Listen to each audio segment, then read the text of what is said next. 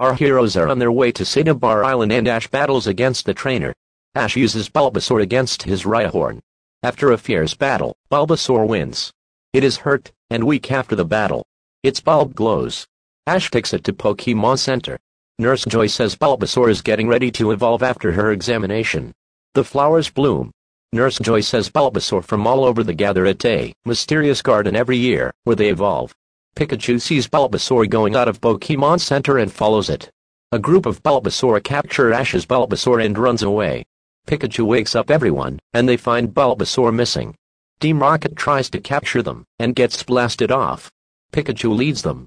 They follow the stream of pollen. The forest tries to stop them, but they move in. They enter the mysterious garden Nurse Joy said. They find a huge group of Bulbasaur. The pollens converge into a tree, making it to grow and bloom. A Venusaur comes out from the tree. After some chanting, the Bulbasaur all start to evolve into Ivysaur. Ash's Bulbasaur refuses to evolve.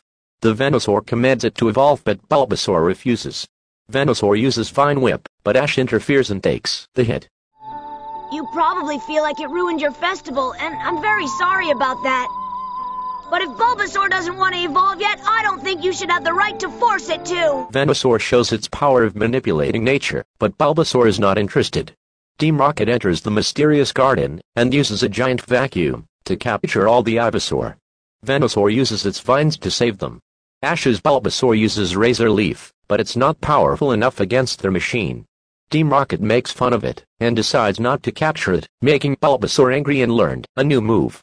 It uses a powerful solar beam to blast Team Rocket away, and Razor Leaf to free all the captured Ivysaur.